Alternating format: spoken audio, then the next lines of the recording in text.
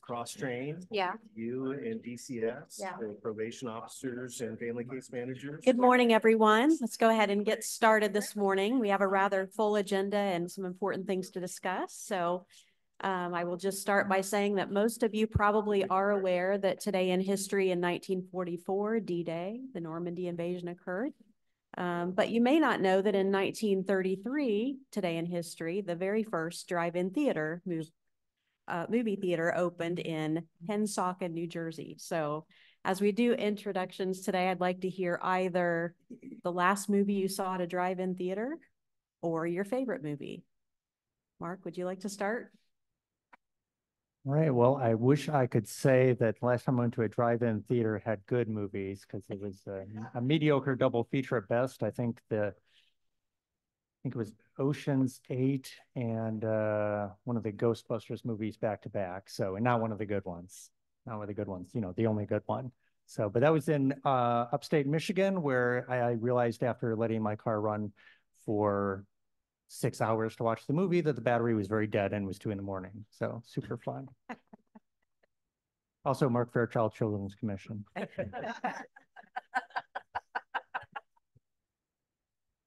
Leslie Dunn, IOCS.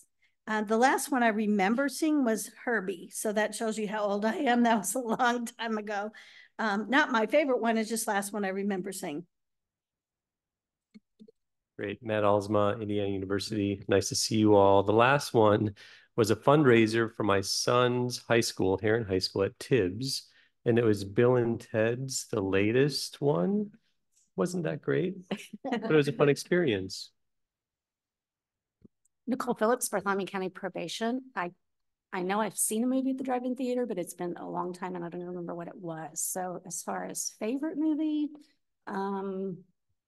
it's probably Grease. It's been my favorite since I was 5.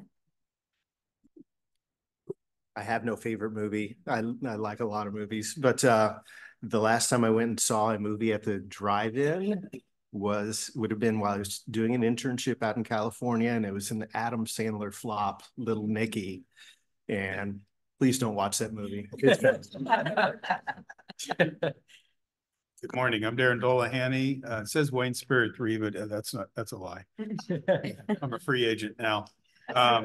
We had a drive-in theater basically across the road from our backyard growing up. So we saw a lot of free movies with no sound, thanks to binoculars. I think the last one I saw that was an actual movie that we went in our car and had the speaker on the phone was Rocky Horror Picture Show, by my recollection. I'm Marshall Broadwell. I'm not in Marion Superior 16. I'm in Marion Superior 7 right now. I can't remember the last time I went to what I saw. There's one not far from me, but I think maybe every time we've gone, it's been bad movies and then I've fallen asleep. So I can't remember the last one I saw at a drive-in. My favorite movie changes a lot. I think right now it's Alien. So. Stephen Balco with the Indiana Department of Education. I think the last drive-in movie I saw might have been at church, and I don't remember what they were playing with my son. So that was probably the last one I went to. My favorite movie changes depending on the day and what I've seen most recently. Any number of sports movies would be good. So. Dana Kenworthy, Court of Appeals, and I probably was on a blanket next to Leslie because I saw Herbie Goes Bananas. That's what I remember. Ryan Kendrick, we circuit court. Favorite movie, Shawshank Redemption, Andy Dufresne, can't go wrong there. As far as drive-in movies, they were kind of going out when I was coming in. So I know that we showed that I saw Star Wars, one of them, and I fell asleep. So, My name's Jade Palin. I'm from the Indiana Criminal Justice Institute, and the last time I was at a drive-in was in Valparaiso, Indiana, and it was Teenage Mutant Ninja Turtles, which is really going to age me. I was there with my son, who's grown and married and has a child of his own now. So, and favorite movie is The Mummy with Brendan Fraser. Huh? Good morning. My name is Nancy Weaver. I'm the Director of Youth Justice at the Indiana Office of Court Services. I do not remember the movie that I last was at a drive-in to see, but my favorite movie of all time is Primal Fear. You might want to scoot down, Cirilla. Rolling Blackman with DMHA. I just enjoy our movies, so it just depends. I cannot remember when the last time I went to a drive-in movie. I just remember as a kid having on pajamas and being in the car. Harry Decker, Indiana Department of Correction, Division of Youth Services. I'm with Cirilla. I have no idea when the last time I went to a drive-in movie. I'm sure I was a teenager and I wasn't there for the movie. So,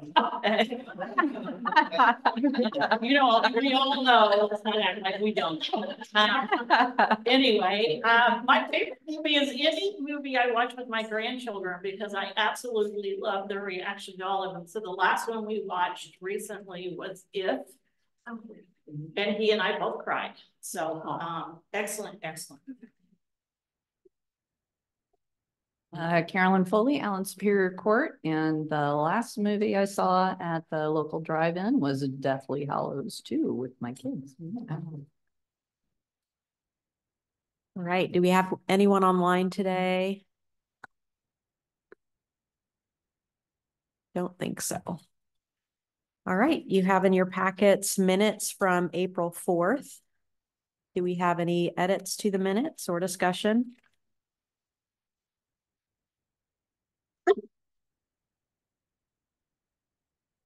If not, is there a motion to approve?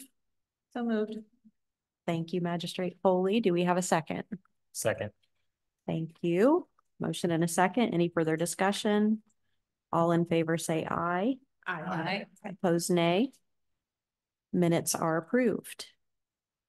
We're going to jump into probably our longest discussion today, and that is the grants update. So I'm going to ask Jade, if you would go ahead and give that update, and then we'll have some discussion around the questions. Okay. So round one of the grants, which were to begin on January 1, most of those are awarded and executed fully within the state system. We are waiting on signatures from a couple sub-grantees. And we also had a couple folks who needed to do some budget modifications. So we're working with them on that.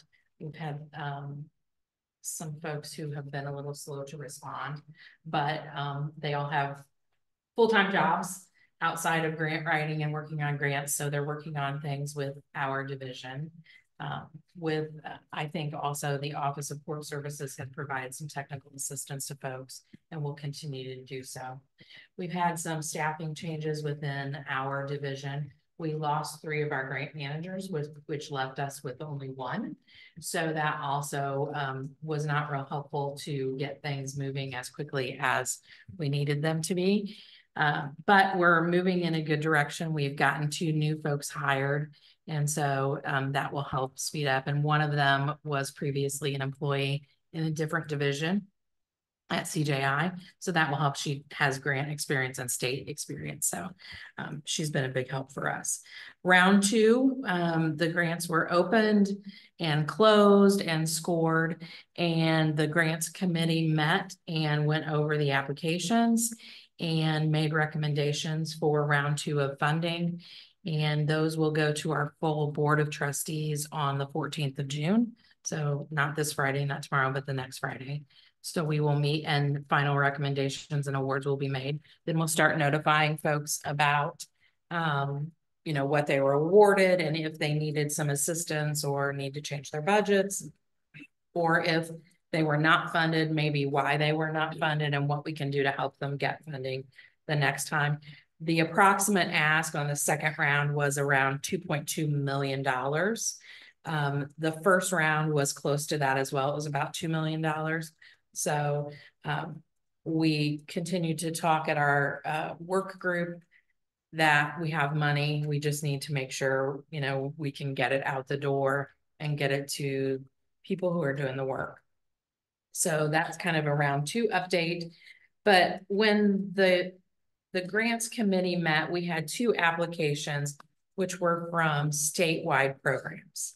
So we had an Office of Court Services application and then an application from NAMI.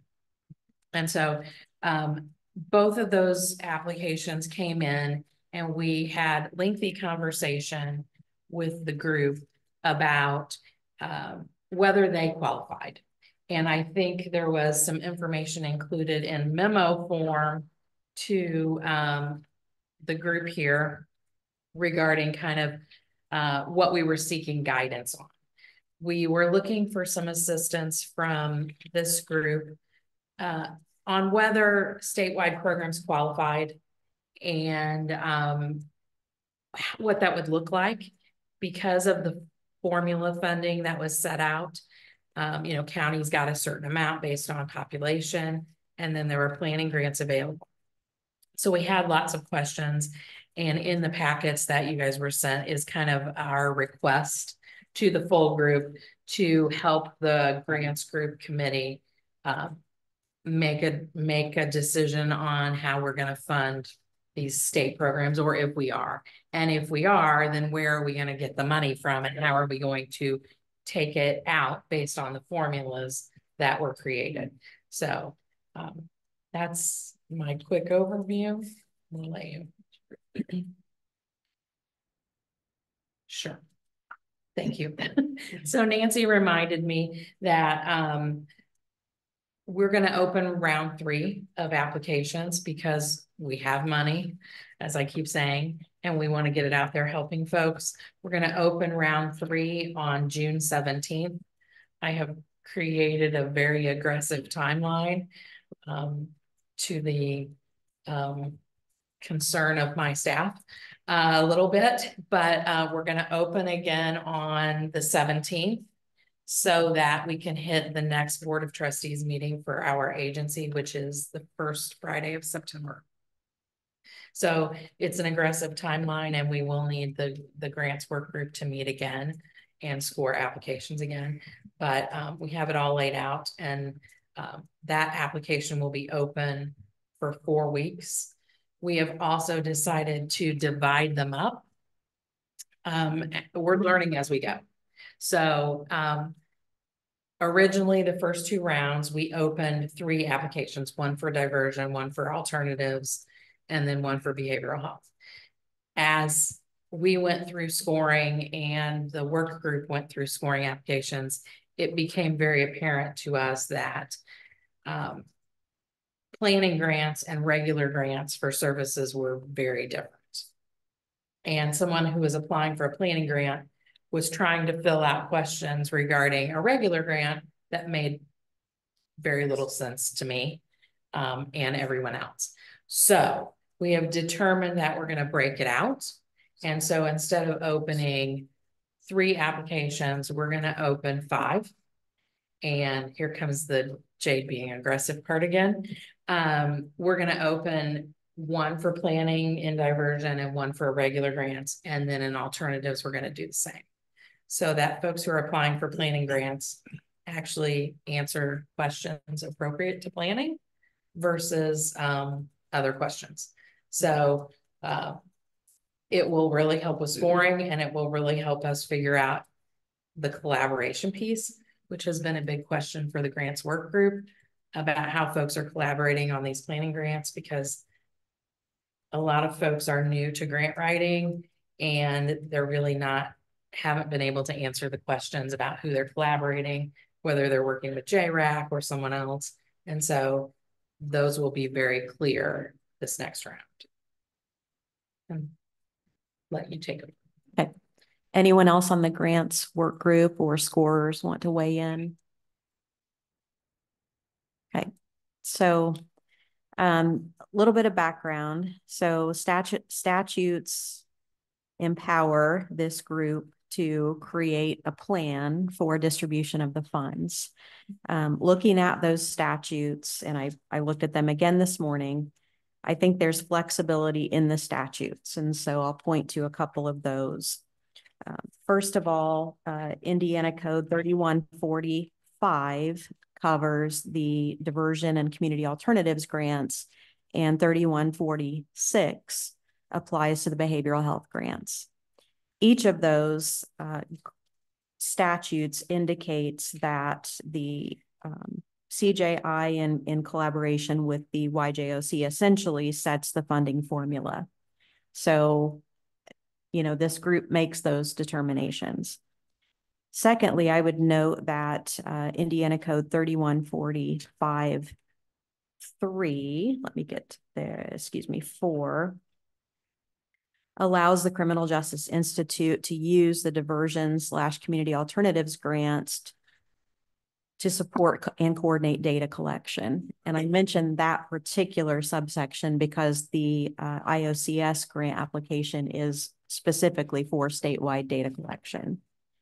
And I would note as well that all of these statutes and our charge from the legislature was to ensure that the state is engaged in evidence-based research-backed programming. So data collection is required.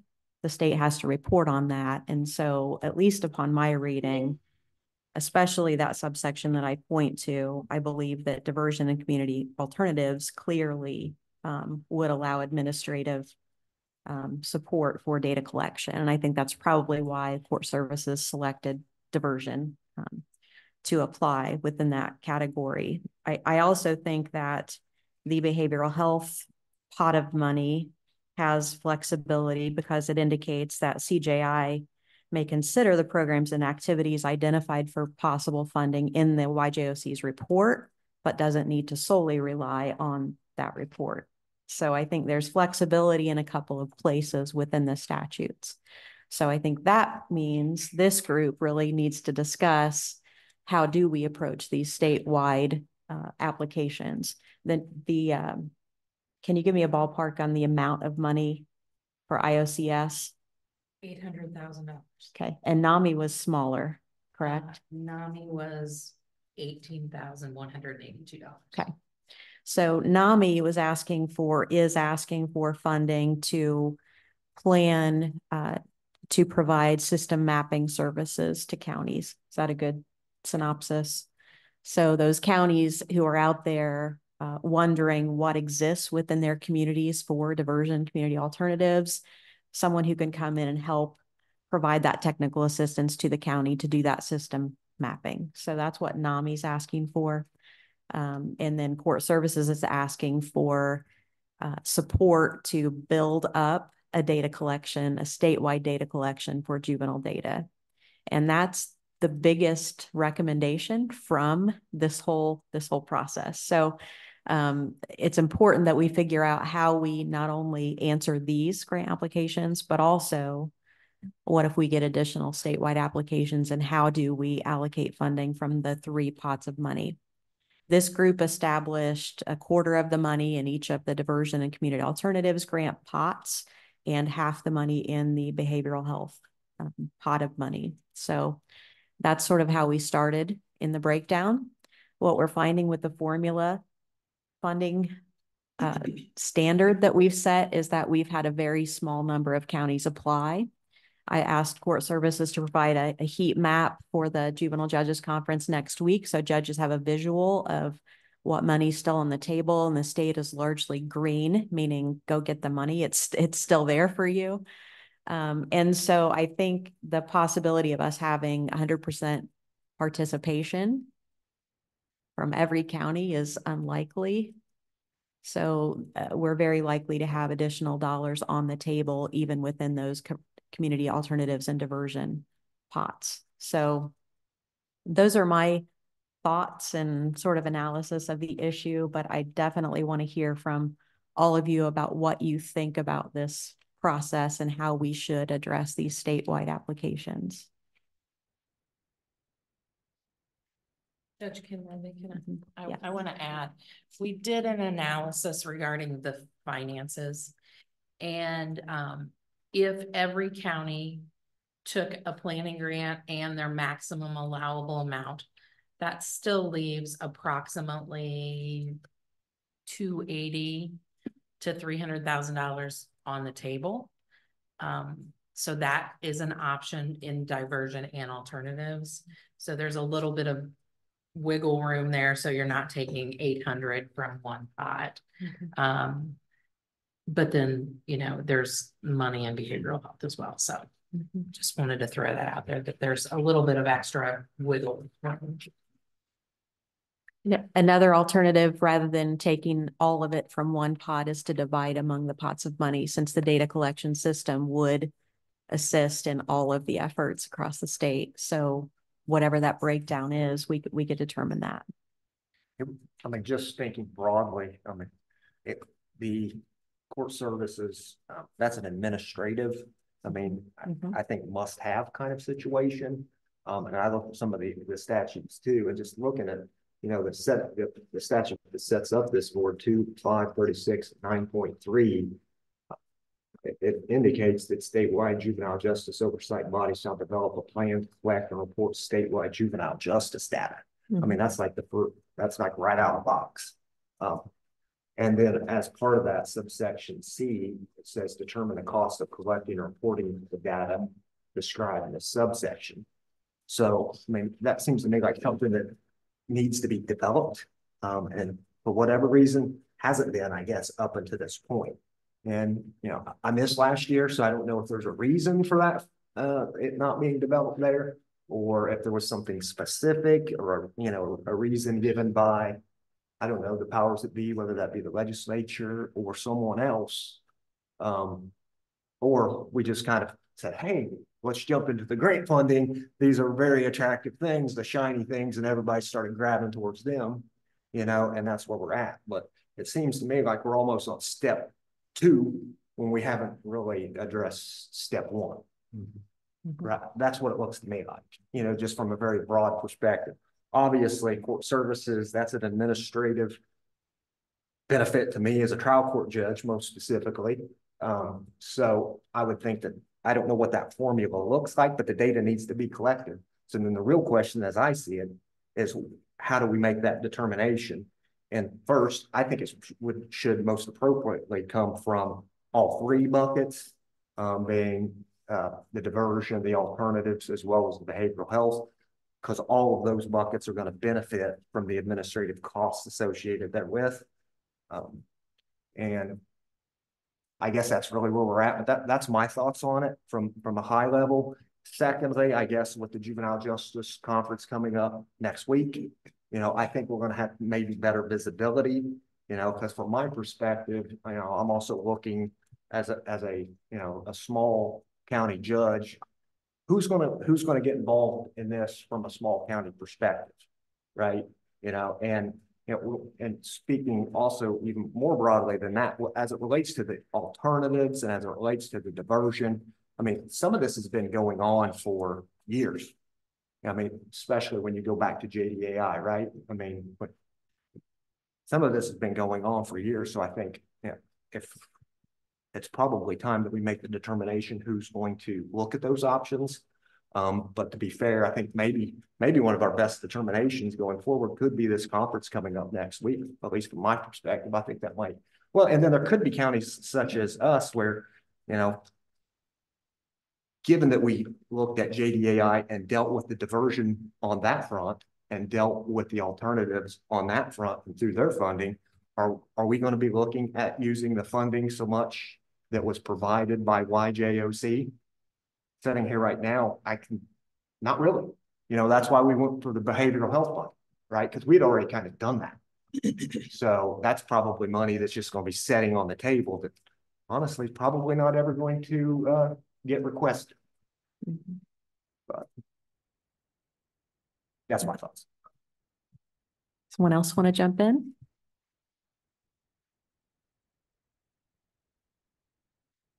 I was getting ready to try to look this up, but maybe someone in here knows the answer more readily than I do. What was the plan for the funding of the juvenile justice data collection that was proposed in the final report that was included last year? Was it, I was sure that IOCS was going to be in charge of doing that, but Was there any discussion in the report as far as funding mechanisms? There was a lot written in the report about next steps in terms of piloting 5 sites and getting data from multiple sites. So that was really in depth, and there's a recommendation for funding to be available to make that happen, but not necessarily a recommendation about how to get the funds to make that happen. Okay. So the plan is detailed. There's a lot of work that needs to be done, and we're kind of in a holding pattern until those funds are kind of identified. Yeah, because looking at other, data collection, as Judge King pointed out, was one of the primary, if not the primary focus of some of our work. If you look in the statute that creates this body, it's subsection A. Underneath it, the very first one is create a plan for data collection. And I think it supports every single piece of our other efforts, and supports the rural counties that are at a disadvantage, and supports the big counties who have the resources, but we need to know what they're actually doing with those resources. So it's definitely intertwined with every facet of our work. So I'm very much in favor that we need to tap into this money for that data collection. It seems appropriate.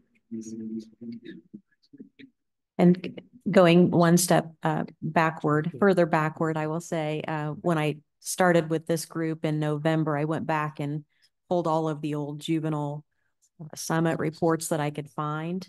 And going back to the mid-2000s, data was on the list of recommendations from every one of those reports, but it's just never happened. And so I think that's largely why our legislature is saying, let's get it done. And I think this group can get it done at this point with this funding that's on the table. So I think what I'm hearing is a consensus around the table that data is important, and we should figure out how to allocate the funding for this particular data application. Is that a fair assessment of the room? Does someone want to throw out an idea for allocation, or Dr. Osman? Just one clarification. So my colleagues actually showed the final report that I helped draft. And point number 7 specifically talks about funding some upfront costs to really pilot, understand data quality.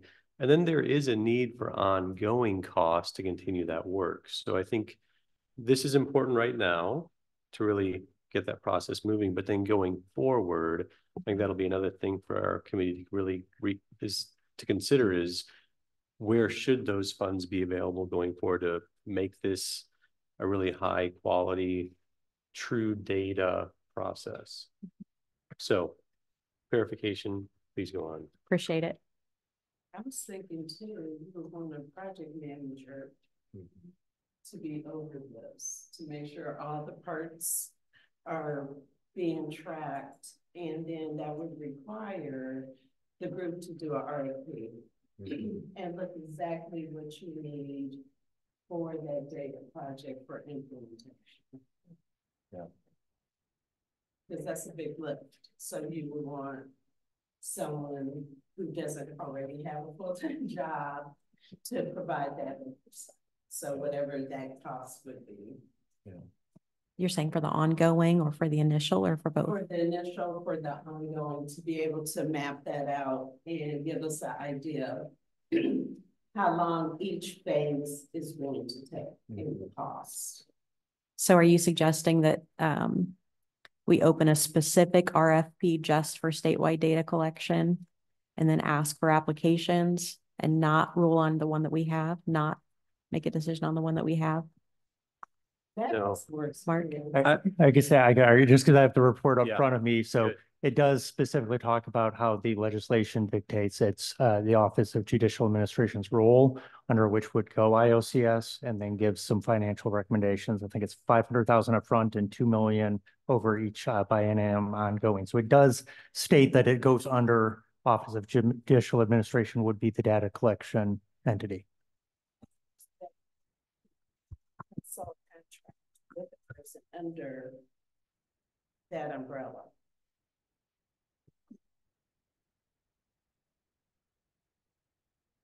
Judge, I have a couple of concerns, I guess, before we let this go too far downstream. It doesn't, we don't have our legislative partners with us today to tell us, but it doesn't feel like the intent of the money they appropriated for these grants is to provide for data collection by Office of Court Services. That's our judicial administration. It just doesn't feel that way. I understand we have a rich pot of money and very few people have dipped their cup into it. And so there's all this money, let's do something with it. Hey, look, here's a great project. I totally get that. But it doesn't feel like that meets the spirit of the money that was allocated. I'm not sure, no, because the memo didn't disclose who the applicants were, and knowing that one of them with a big ask are people that directly, as Ryan pointed out, benefit a lot of the people at the table. I have a hard time discussing the appropriateness of us making that decision for them to be allowed to apply for funds that I'm less than sure are meant for that type of a purpose. Does that make sense? In part, at least, when it comes in front of the IJC's board, which I'm lucky to serve on, I'm going to have to talk to our ethics people about whether or not I should abstain from any vote on that. I don't know if that drifts down to this level of discussion either, Judge, but it gives me pause for me and a lot of my colleagues here at the table. Okay. So how could we get those questions answered for you?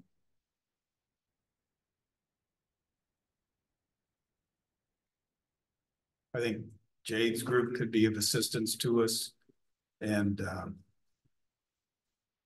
Adrian's team. Okay.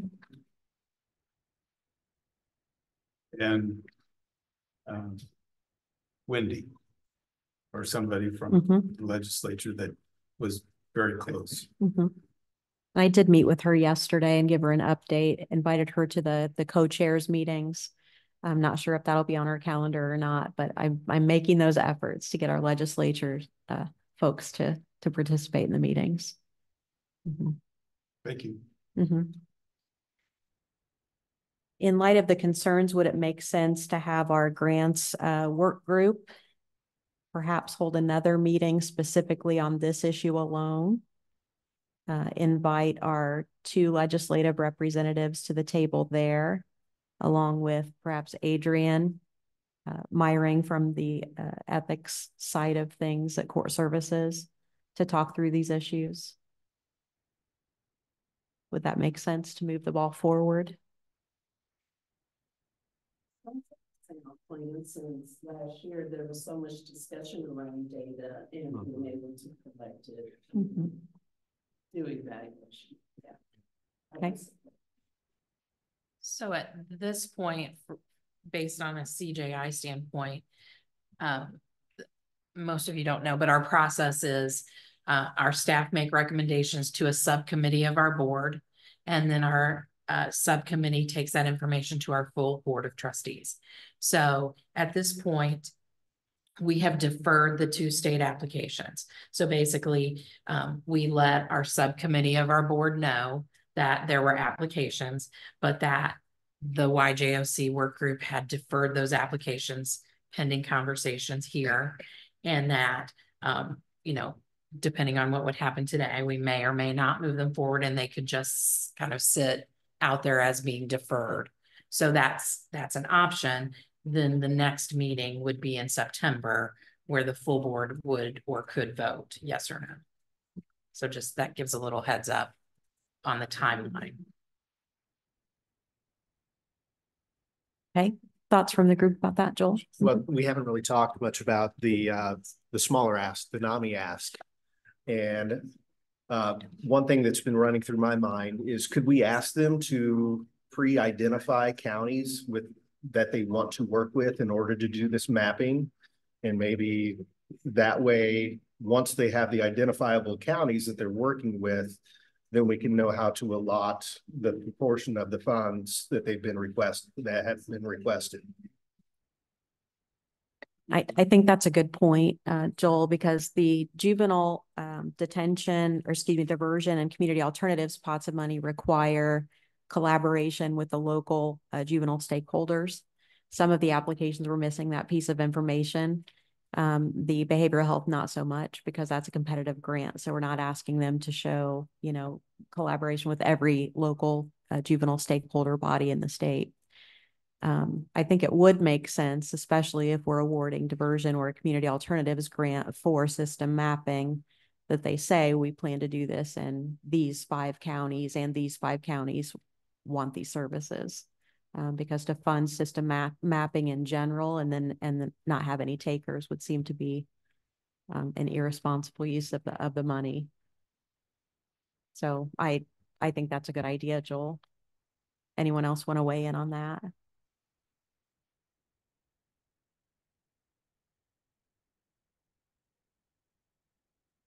So for the NAMI pot of money, what I'm hearing is if we have statewide asks from diversion or community alternatives, that will ask for indication that they've collaborated with County X and County X's stakeholders are on board with this. Does that sum up what you said, Joel? Yeah, I think that Okay. sounds very fair. Okay. Do you want to make that in the form of a motion? Sure. So moved. So I move that statewide applications that tap into the diversion and community alternatives funding identify specific counties that they intend to work with so that the proportion of funds can be properly allocated to those counties through the grant process. And just to add to that, and I think consistent with the statutes, and my thought is that would be best embodied by the juvenile court judge signing that they're going to work with NAMI to provide this information. You know, so that's the signature, my read of the statutes is that they would need, you know. Could be. Otherwise, Yes. what does that mean? You know, who are you working with Yeah. in that county, and what sort of benefits that going to have? You know, I think at least, you know, if it's embodied and shown by the juvenile court judge saying, yes, this is a worthwhile program in my county, then I think that speaks, at least to me, and I'm probably biased, but it would go to show that this is something that you're really considering, and you think it's a worthwhile program, and you plan on using it as part of the justice system. And I think that's a detail. I think it's consistent with what Joel's recommendation is. But isn't that essentially kind of probably the best practice there? Yeah, I think that works for counties where there's one juvenile judicial officer. In counties where there are more than one, we have had a little bit of a challenge where we've had funding already allocated for a program in a certain county. And now we've got another application from the same pot of money with a different juvenile judge's signature on a letter. And so the question is, are those systems communicating with one another within the larger county? So a little bit of a wrinkle. Just a juvenile court judges. But under the formula grant, if Judge 1's preferred program has already been allocated the funding, then Judge 2's program is not going to have the funding available. So that was the one wrinkle that we had. Thank goodness. I second Joel's motion. Yes. Okay. So we have a motion and a second. Further discussion on that motion. Leslie? Judge Kenworthy, I'm not on the commission, but can I provide some background? Please. Mm-hmm. Okay. I do know that there were discussions previously with Representative McNamara about initial funding being provided to OJA because we run Odyssey and also the Insight applications. So they would have to be the entity that modified those forms and made the changes and collected the data because that's what they do now statutorily. So really, they're the only ones that can do this. So the discussions were to have money up front to start that process, maybe create the forms, but then there would still have to be a long-term funding source for like research and other things. And that was something we were going to take to the legislature. But I know there were discussions and there was support for the short-term funding, that original pot to get things moving. So And in fact, there's 2 reports that are required by the legislature now. The LJA has to present annually that we don't have that data. We can't collect it. We have no way to collect it.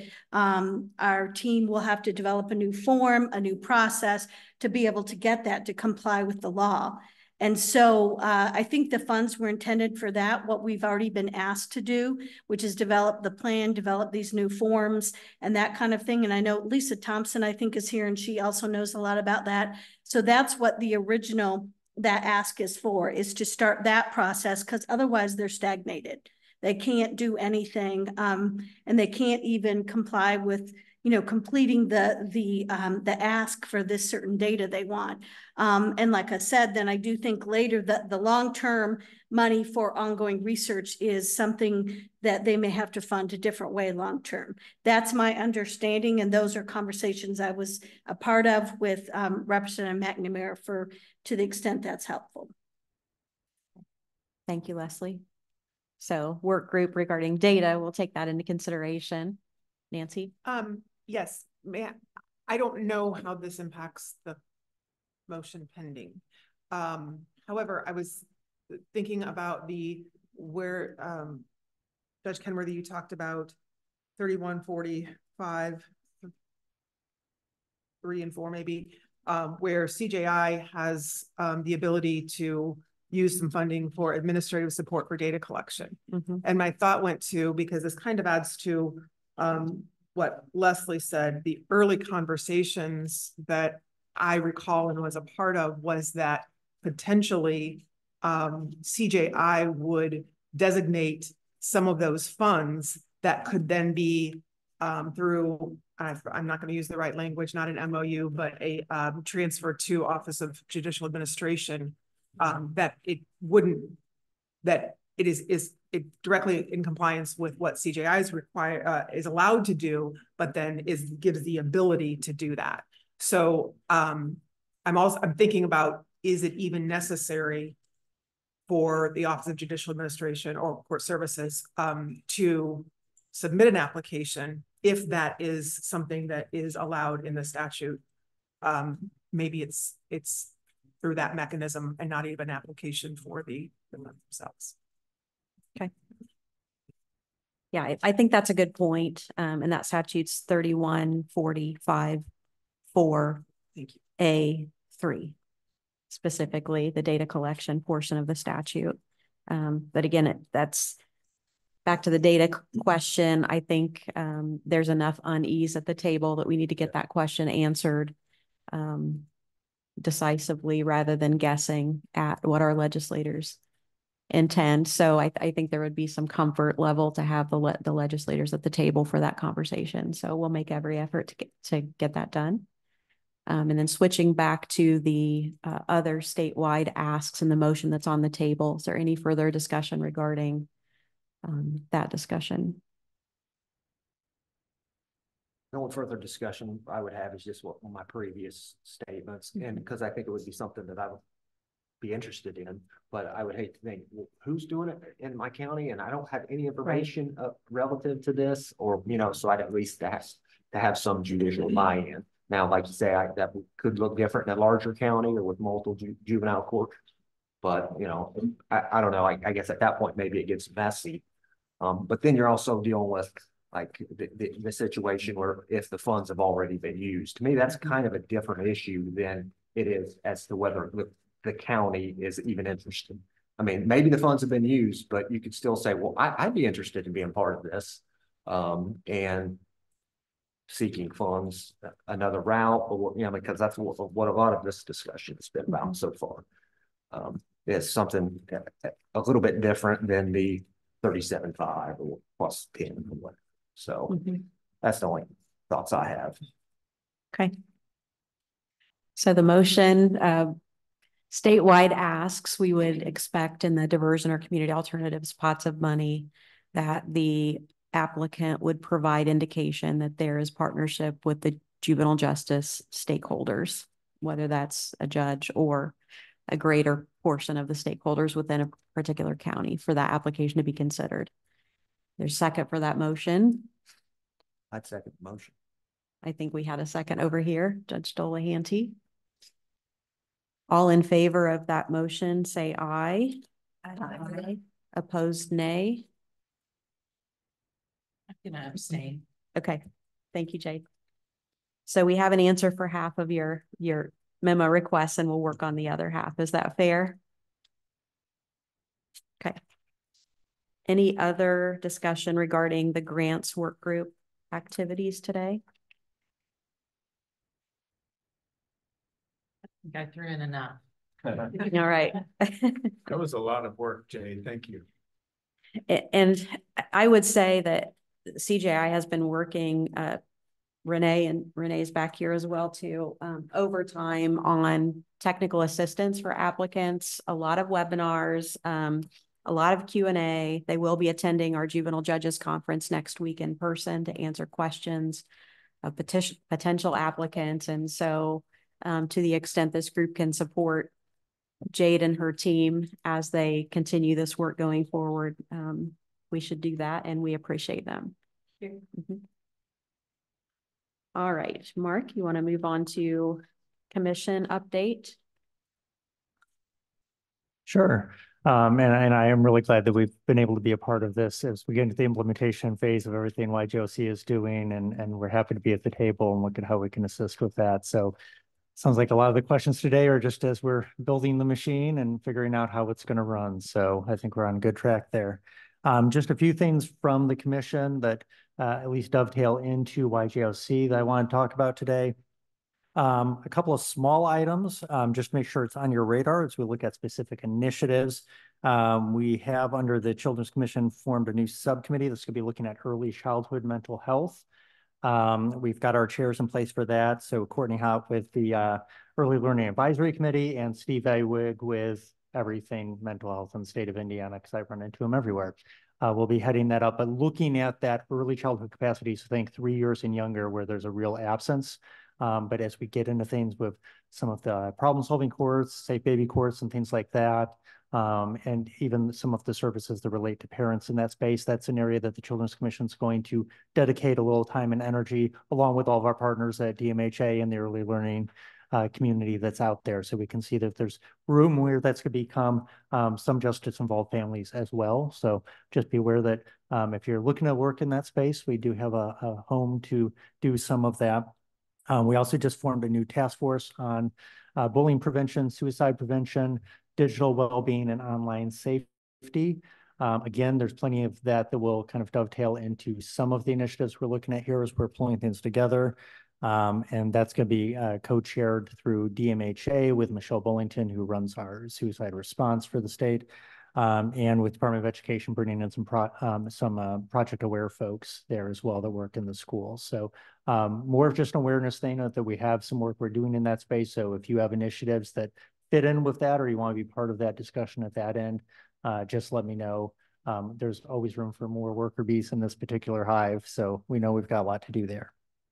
Now, more specific to YGOC, we, over the last month, were awarded a technical assistance grant. The Children's Commission, along with partnership with a few state agencies, DMHA, Department of Health, and Department of Education.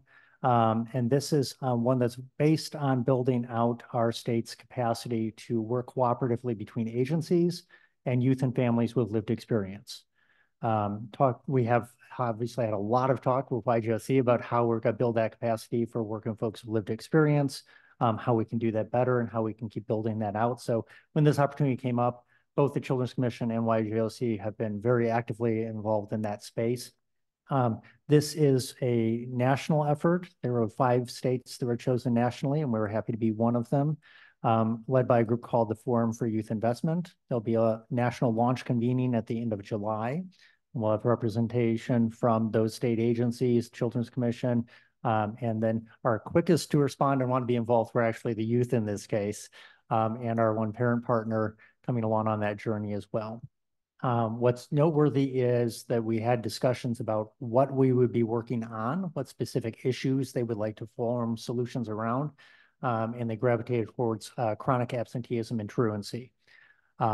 It's a space that definitely has become elevated. It's post-pandemic, I think we kind of hoped everything would settle back to normal, and it definitely did not.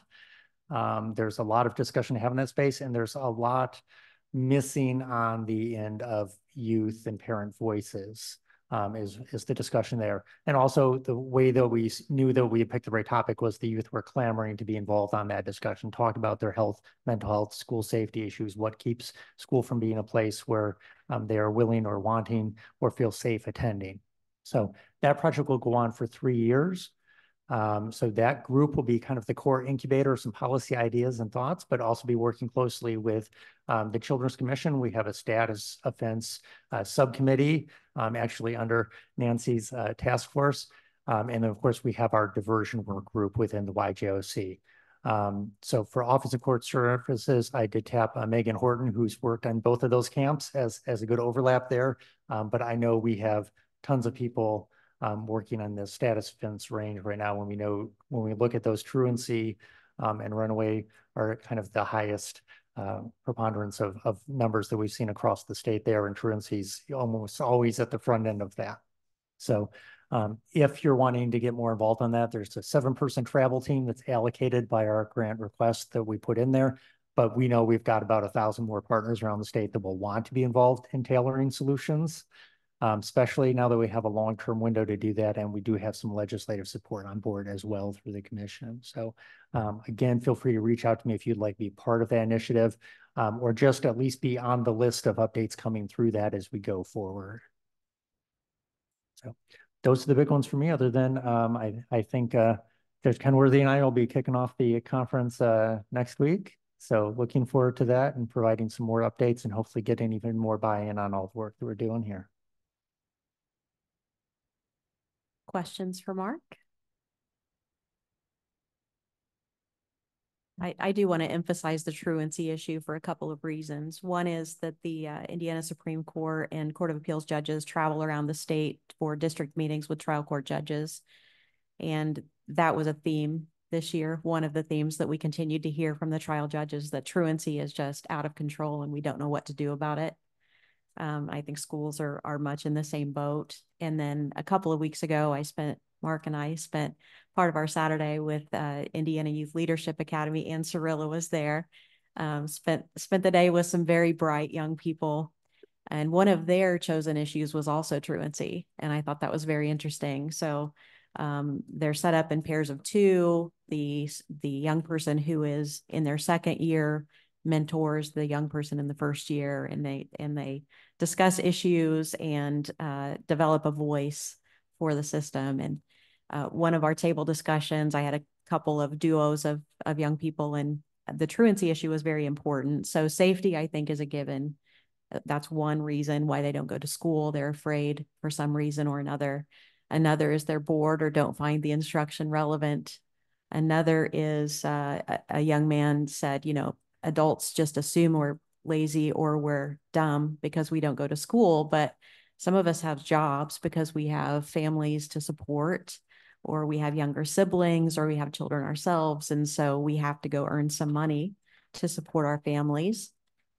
And a couple of the young people, one said during COVID, my parents were on me to do all of my work all the time. And he was really annoyed by this, that he had to do all of his work, and did all of his work.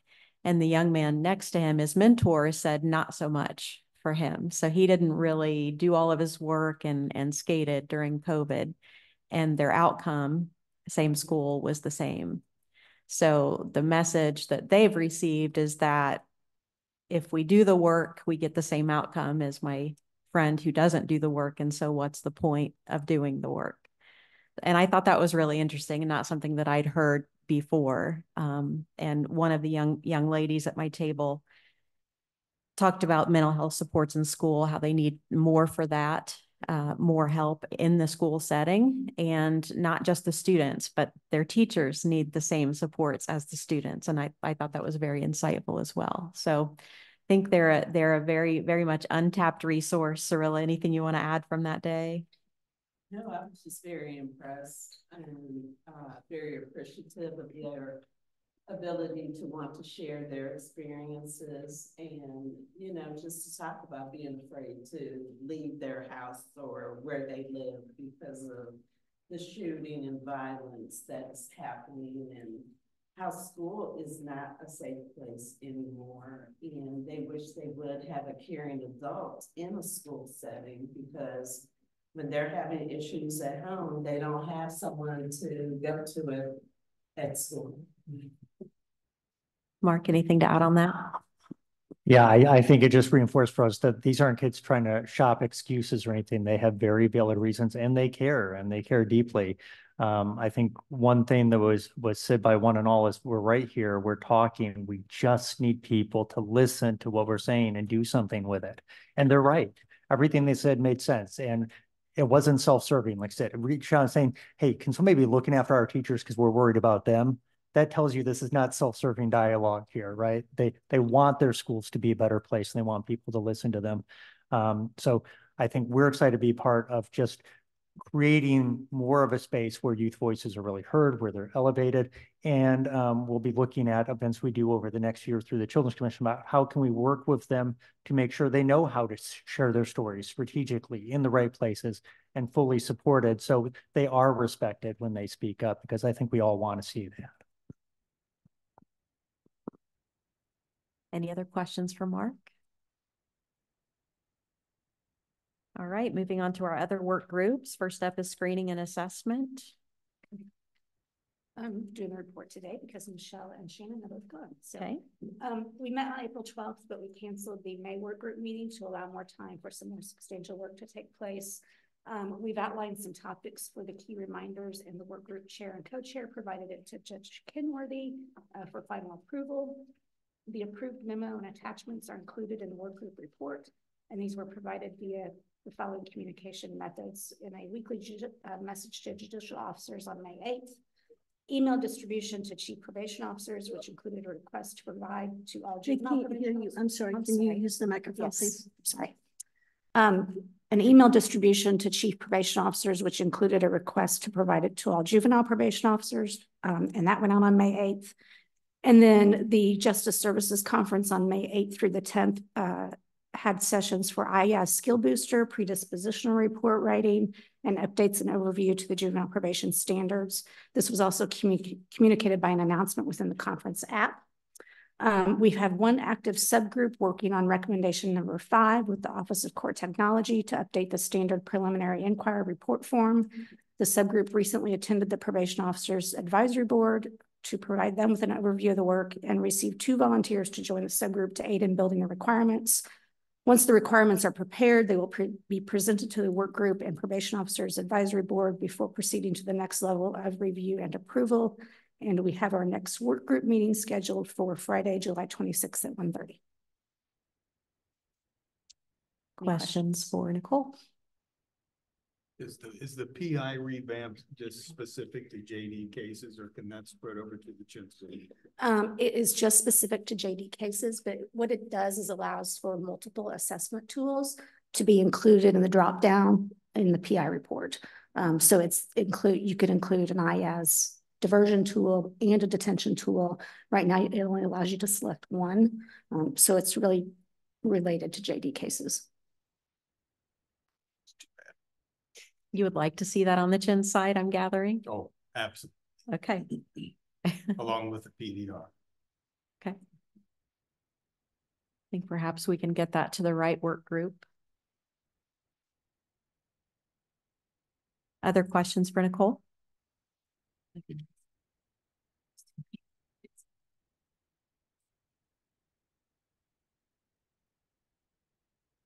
All right. Next up is behavioral health. Cirilla or Judge Dolahanty? He's pointing to me, so it'll be me. We held 2 committee meetings on April 4th and May 29th. As chairs, we met with both Nick and Mindy ahead of both the meetings to plan our agenda. To keep our goals front and center, we were reminded the group that the main goals for the behavioral health work group are as follows: that local counties develop and adopt plan and policies regarding the use of court-ordered diagnostic or psychological assessments, expanding the use of telehealth for mental health services and diagnostic or psychological assessments, use of the multidisciplinary team model for high acuity youth.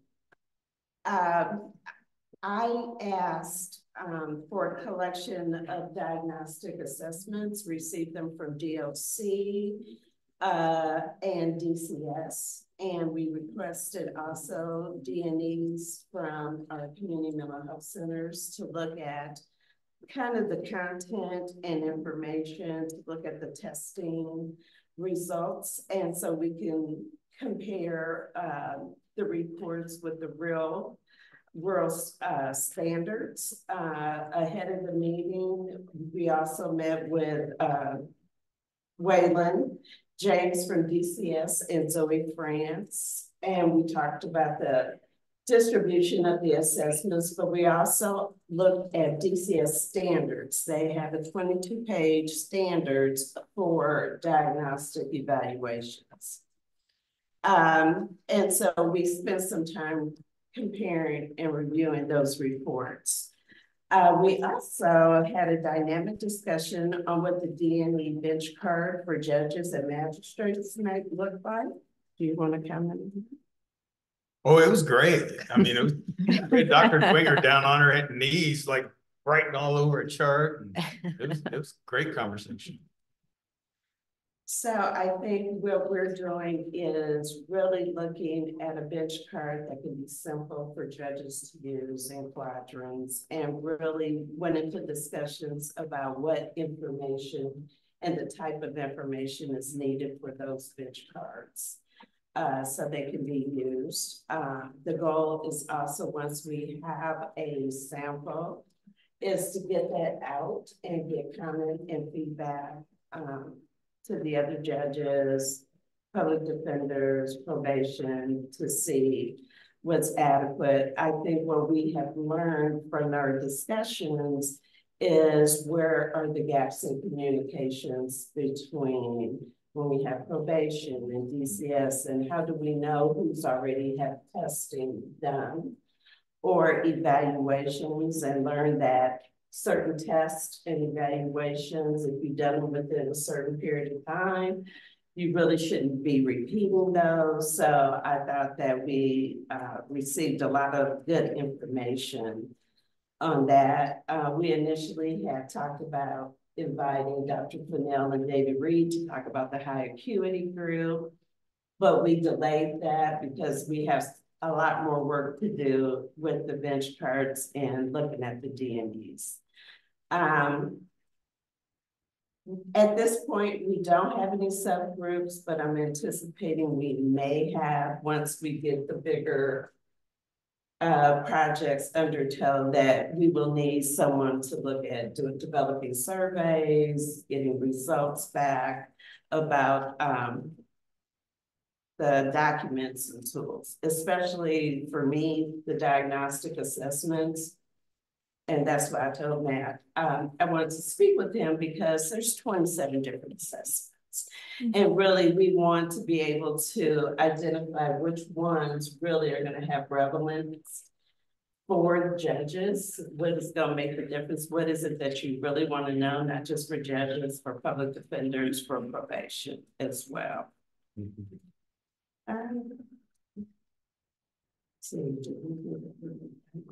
Well, I think once we get that bench card submitted in the draft for the diagnostic assessments, we'll be sending that around to the comments in the report.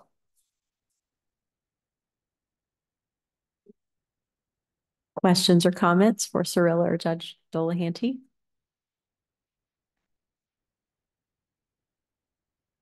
We are, Terry, really trying to take into account whether there is a necessity to send children to you for diagnostics, and if it can be avoided, if it should be avoided, or if it can be avoided, or seem to be two different paths.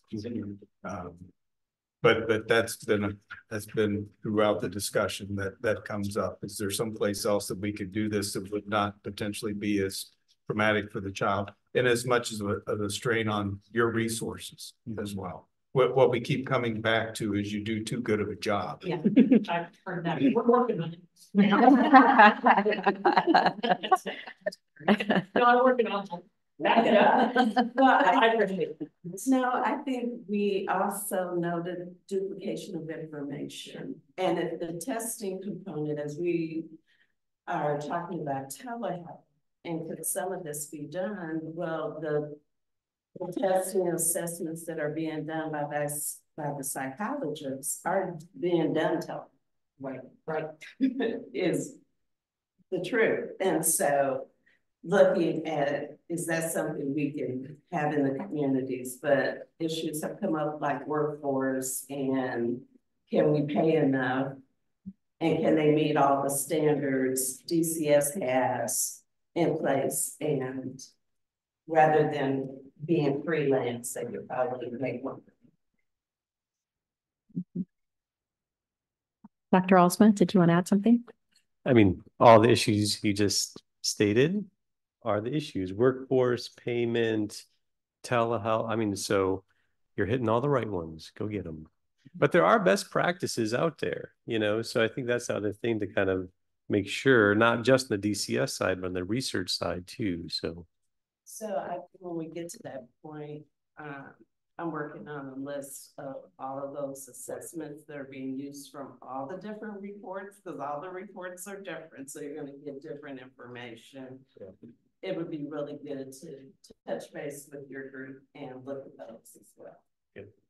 We have the benefit of Nick and Mindy being with us today as well, and they've been contributors in the work group, Doctor. And for everybody's benefit, one of the bigger spot, Joel's been involved as much as anybody too. One of the big areas that I say stumbled across, some people already knew this, but I did not, is that there's a wealth of reported information available on a lot of these kids already that doesn't come to our attention. Doesn't come to, what we get comes from probation. So if the probation officers don't know what's out there, we don't know what's out there, is the honest truth. And it seems like there are, for many kids, reports that the Department of Child Services has access to that nobody bothers to say, hey, do you have something we could look at? So that's been one of the more eye-opening parts too. So when we're structuring this bench cards kind of become a project of its own. But for me, it may not look this way when we get a finished product, is we're asking the standard reported questions: who, what, when, where, why, et cetera, right? And to help guide judges on, do they want this? Why do they want it? What are they getting out of it? What are they not going to get out of it? Where should they send the kid to get the best product? And then other factors that they want to take into consideration as well. So that's kind of what the goal is driving this bench card, is to give some guidance. We haven't really touched on the numbers 2 and 3 recommendations. And that's why I joined heartily with Cirilla's assessment. We're probably going to be setting up some subgroups pretty soon to get that work moving forward as well. Other questions or discussion regarding behavioral health? All right. Next up, diversion.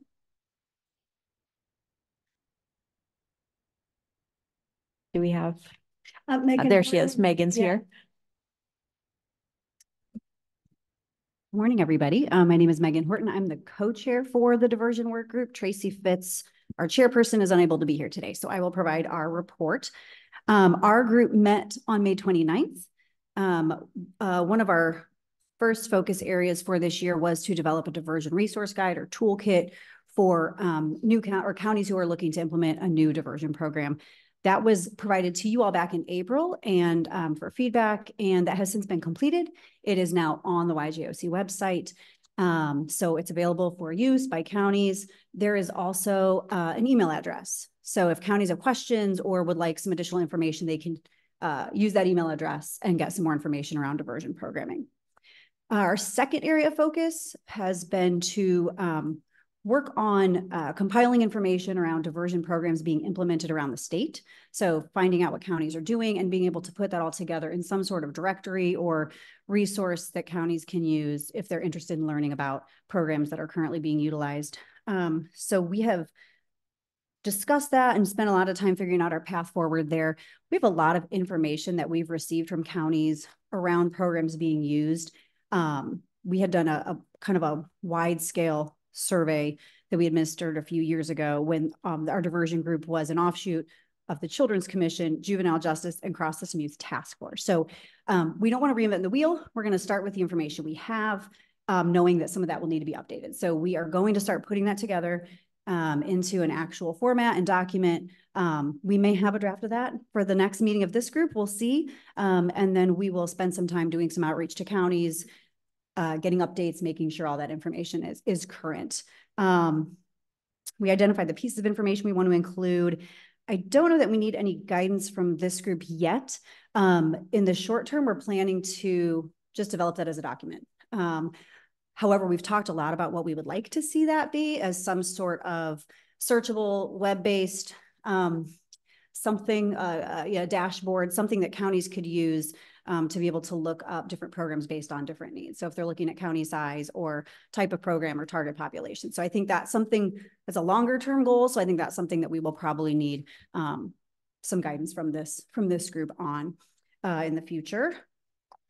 The last of our kind of focus areas for this year was, however we might partner with or support the grants group in diversion grants and supporting counties or wherever that may be needed. And so one suggestion from our group at our meeting last week was to potentially collaborate with the grants group to host some virtual meetings or some kind of office hours or some support for counties that are considering applying or looking for planning grants or diversion grants, whether they've applied, they want to apply, or they just want to talk to each other about troubleshooting. So I think we'll want to explore that with the grants group, but that was a suggestion that group had, and potentially that it could be something ongoing if those counties want to talk to each other and do any sort of peer-to-peer discussion about those.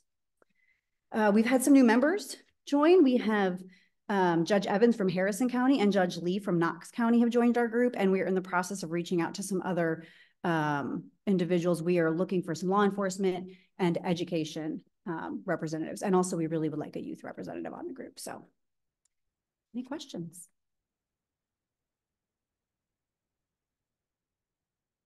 Thank you. All right, thank you, Megan. Finally, Terry and Magistrate Foley, Transitional Services. Good morning. Our group met April the 4th. We began the meeting with a Zoom focus group with the select group of judges where we asked about considerations that they make when they are committing youth to DYS. We also asked them about resuming jurisdiction. Just as a plug, we also had wonderful feedback from them about the great work that my staff do. So it was so nice to hear, truly. We're working hard. We created subgroups at that meeting as well. We have a subgroup for best practice, one for service standards, and one for the state agency collaboration. We didn't meet as a big group in May because the subgroups met in May. So we have a meeting today, this afternoon, where the subgroups will be reporting out. Let's see. We've been asked to present also at the judges conference and are very excited about that. So Magistrate Foley will do a bit about probation standards. I am presenting on DYS, the data and the programming and several other things. And then we will finish with a little bit about our transition group. So we're excited to be there. I think that's it. Nope, I think you pretty much covered it. Questions regarding transitional services?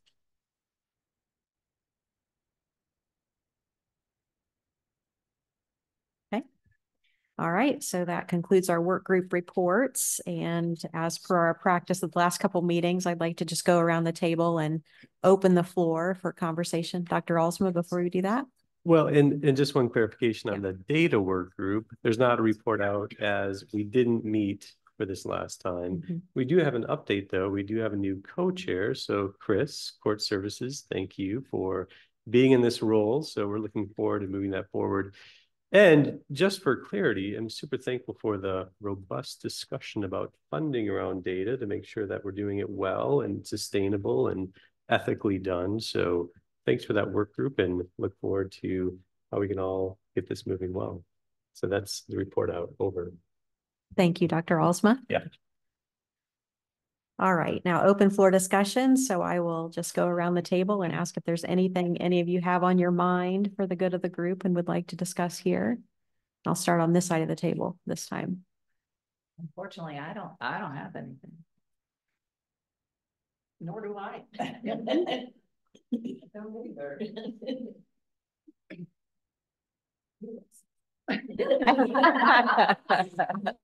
I will just say that in our team role in the Office of Court Services, we are fielding a lot of requests for technical assistance from counties around some of the things that they're becoming aware of in terms of 1359. So we are very excited about that.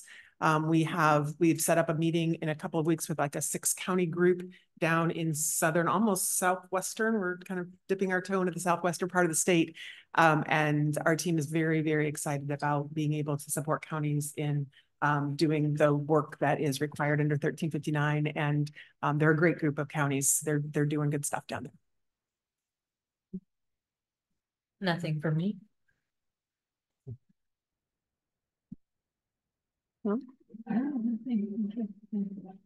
Joel will speak on my behalf. I feel like everybody's holding back because I'm sure Yeah. everyone in here has things to share. I'm looking forward to a lot of great training opportunities. You know, we have the JDAI Oversight conference coming up. My people, the juvenile defenders, have the Galt Center Summit coming up around that same time. OJJDP is doing a 50-year celebration of the Juvenile Justice and Delinquency Prevention Act with a lot of great things. I'm trying to plan a dual status training for all of the stakeholders that will be in this room, and then to have some breakouts. So there's a lot of people who are digging in and doing a lot of good work. So I appreciate everyone for having that attitude of trying to make things better and learn more.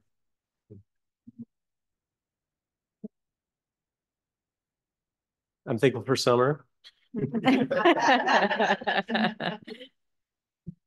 Can you just clarify for the minutes, Jade, is the NAMI statewide grant, is that being deferred and on hold as well? I wasn't sure. Or is that going forward if they identify the counties? The work group deferred them. And so my assumption would be that they are deferred until we have the meeting with the legislators, but I don't want to speak for everyone. So I will let Judge Kenworthy pitch in. Well, I think that the legislators are going to weigh in on the data. Okay. I think our motion and second passed regarding the other statewide requests and community alternatives and diversion. And that is that they need to show that there's a partnership with X counties in order to draw funding for those particular pots of money. So it would be, I think, an amended application would be needed from NAMI. Okay. Mm-hmm. Anything else, Leslie? Thank you. Mark? Well, I'm at the end, so I don't have anybody to defer to, so I'll just second for yay summer. All right, I think we have lunch coming. Do you know an ETA on lunch? It's here. Okay. All right. So those of you who ordered lunch, we can break bread together here. And otherwise, our next meeting will be August 1st. And we are adjourned. Shannon called me on the way out. Thank you.